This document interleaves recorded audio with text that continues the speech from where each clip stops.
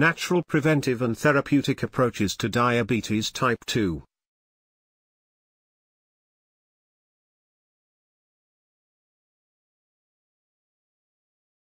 In this lecture, we will discuss the interaction between sugar and carbohydrates on one hand, and your metabolism and health on the other hand. We will cover a spectrum of metabolic disorders, ranging from pre-diabetes to full-blown diabetes. We are not going to discuss the kind of diabetes that occurs early in life as a result of pancreatic failure, which is called diabetes type I. Instead, we are going to discuss the kind of diabetes that results from lifestyle, including what kind of food you eat, how physically active you are, and how you respond to stress and tension. This type of diabetes called diabetes type 2. We will also uncover some of the tools that can help you prevent and even reverse diabetes. Diabetes is one of the key risk factors for kidney disease, leading to dialysis, heart disease, and stroke. Diabetes, in fact, affects every organ in the body without any exception. We need to think of the diagnosis of diabetes as the end result of a much longer continuum, starting with insulin resistance and metabolic syndrome before manifesting itself as the disease known as diabetes. This is important because even before the blood tests show that you have diabetes, there are signs that can be attended to.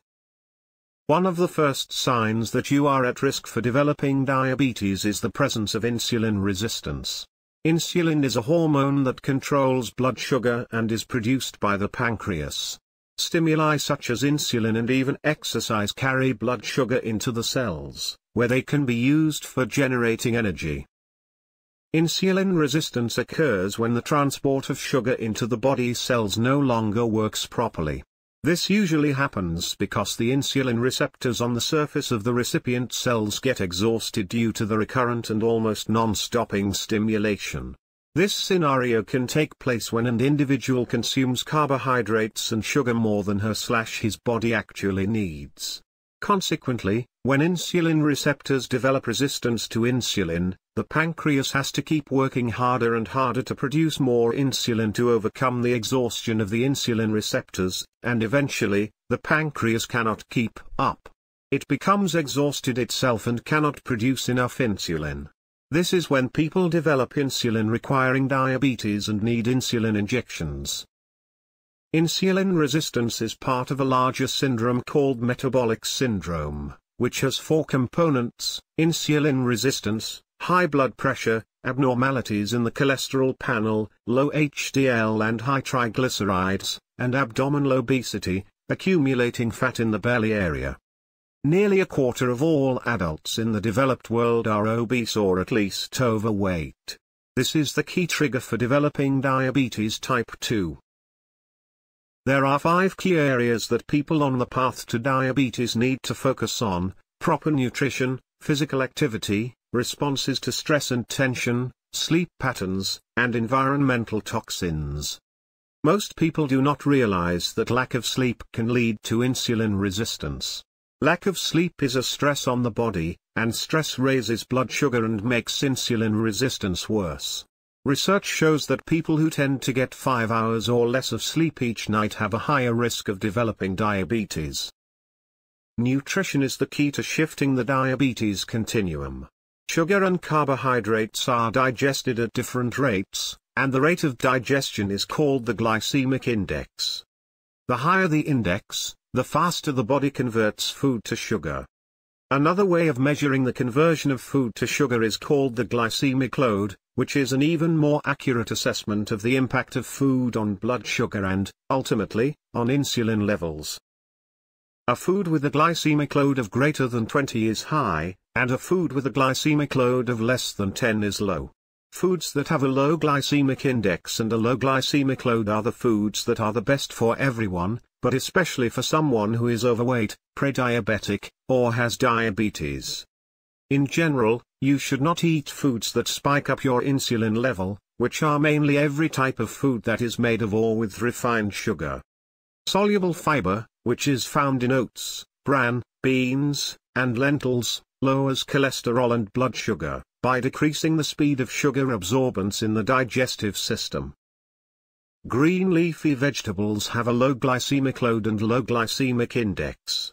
Cruciferous vegetables, such as cauliflower, broccoli, and cabbage, are all good choices.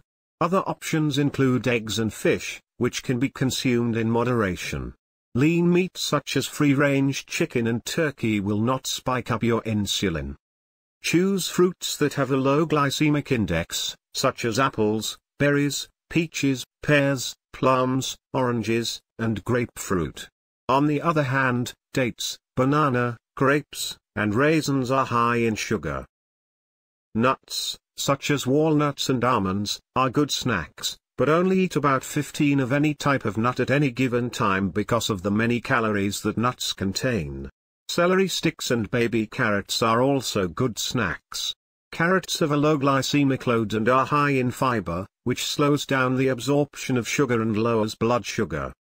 Granola is incredibly high on the glycemic index, but you can substitute granola with a high-fiber cereal, a protein smoothie, an egg white omelette, or some steel-cut oats.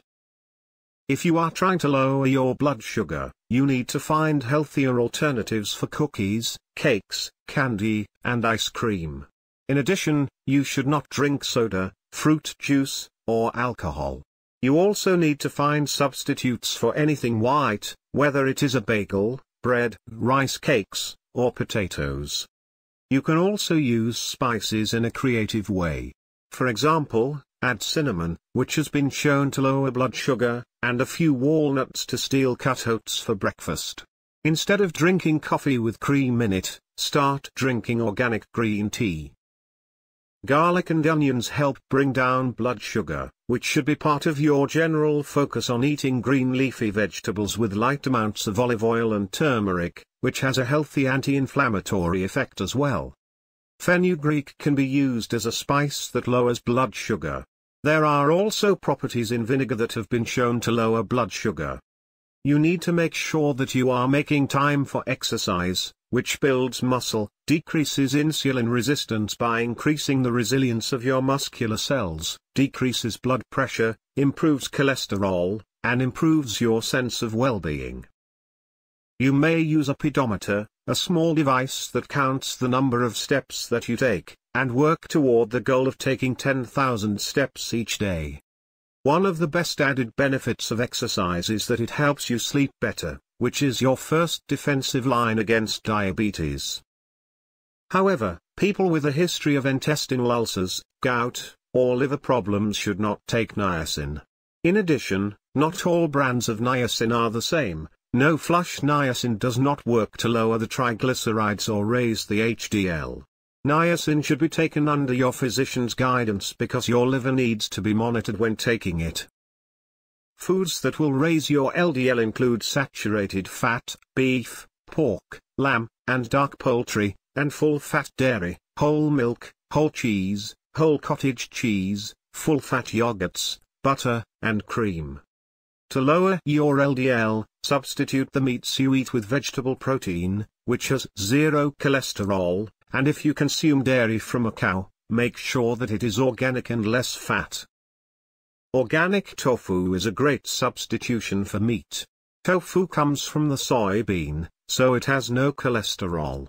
Nuts are a good source of protein, but they are high in calories, so when you eat nuts, use them only as a garnish. In addition, omega-3 eggs can be used to make egg white omelettes, and organic, low-fat yogurt is a great source of protein. Fiber can also be used to lower cholesterol. You can find fiber in whole foods such as steel-cut oats and psyllium seeds. Increasing your fiber slowly, you should eventually consume at least 35 grams of fiber per day. Shrimp is a fish that is extremely high in cholesterol. Instead, try to moderately eat white fishes such as cod, haddock, plaice, pollock, coley, tab, flounder, red mullet, gurnard, and tilapia. Oily fishes such as herring, bloater, kipper, hilsa, pilchards, salmon, sardines, sprats, trout, mackerel are less favorable because they contain higher levels of contamination with heavy metals such as mercury, arsenic and cadmium. It is worth remembering that fish is still an animal product, and it still contains cholesterol. Artichoke extract has been shown to lower LDL by 15% when taken in a 500 mg tablet 3 times per day. Taking approximately 2 grams of plant sterols extract per day will decrease your LDL by about 10%. VGCG is the active ingredient of green tea, and taking 500 mg of VGCG twice a day will lower your LDL by 13%. You can also drink about 1 to 4 cups of organic green tea to get the same effect. Taking 300 mg of pantothenic acid, vitamin B5, 3 times per day can lower your cholesterol as much as 36%. Red yeast rice can be taken in 600 mg tablets 4 times per day, 2 tablets in the morning and 2 at night for a total of 2,400 mg, to reduce cholesterol by 42%. If you have a history of not being able to take statins, called statin intolerance, or if you have muscle or joint aches, do not take red yeast rice as a supplement. Red yeast rice can also lower the enzyme CoQ10, so when taking red yeast rice, also take 100 mg per day of CoQ10. Copyright Academy House www.academy.house